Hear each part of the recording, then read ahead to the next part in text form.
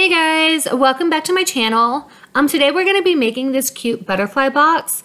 If you like the butterfly gift card holder that I created a few weeks back, then you're going to love this as well. This box is perfect for small gifts or to use as a favor box for weddings, showers, birthdays, or any other occasion you can think of. You're just going to need a few supplies to make these. You'll need a cutting machine, and I'm going to be using my Cricut Explorer for this. And then you'll need your standard cutting mat, medium or heavyweight cardstock, a scoring tool, and glue. And then to get started, make sure to grab the free SVG template from my blog at svgnation.com. I've left a link in the description that will take you directly there so you can easily find it. And then go ahead and upload your file to Cricut Design Space. And once you've added that to your canvas, all you need to do is change these lines to score lines, and to do that you're just going to click right here on this group of lines and go over here to your operation and then change those to score. And now just attach those to your box. So just click on this layer to select everything and click attach. And that's all the editing you need to do unless you want to resize your box. Right now this is sized to fit perfectly on a 12 by 12 sheet. If you're using like an 8 by 11 sheet, you are going to shrink this just a little bit. And to do that, all you need to do is drag the corners to resize it. So it's super easy. But I want to make it this size, so here we go. And now when you click on make it, when you are using your scoring tool, you do want to make sure that before you cut this, that your design looks correct in the matte preview.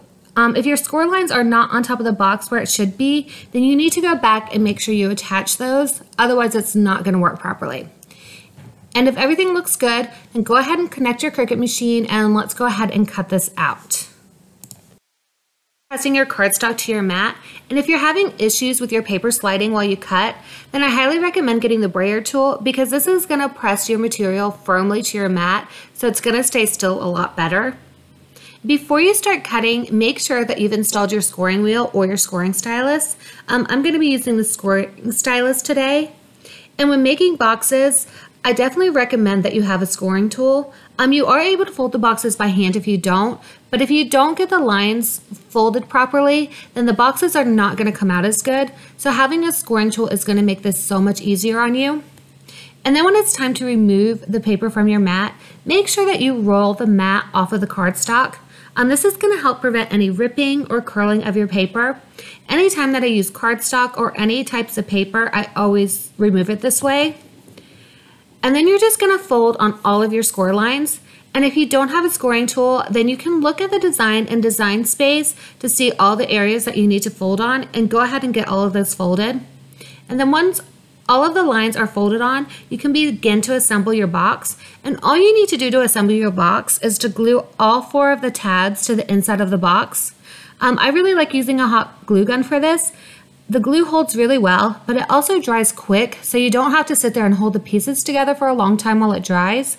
But any craft glue, except for a glue stick, is going to work for this. And then once your box is dry, it's ready to go.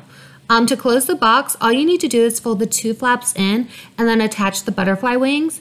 And to attach the butterfly wings, all you need to do is line up the pieces that are cut out and then just slide them in together. And then you can easily open and close your box just by sliding the butterflies in and out. So they're really easy to open and close, and they look really pretty. And they also look great either using regular or glitter cardstock. I think the gold and white glitter paper is really pretty, and this would look really pretty for like to put wedding favors in or for bridal showers. So there's so many uses for these boxes.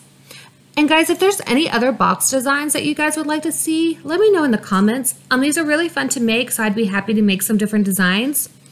And if you have any questions on how to make this box, I'll answer those in the comments as well. But before you go, make sure to like this video and subscribe. I've got lots of tutorials coming for the holidays that you definitely don't want to miss. So don't forget to hit that subscribe button. And thanks so much for watching. Bye.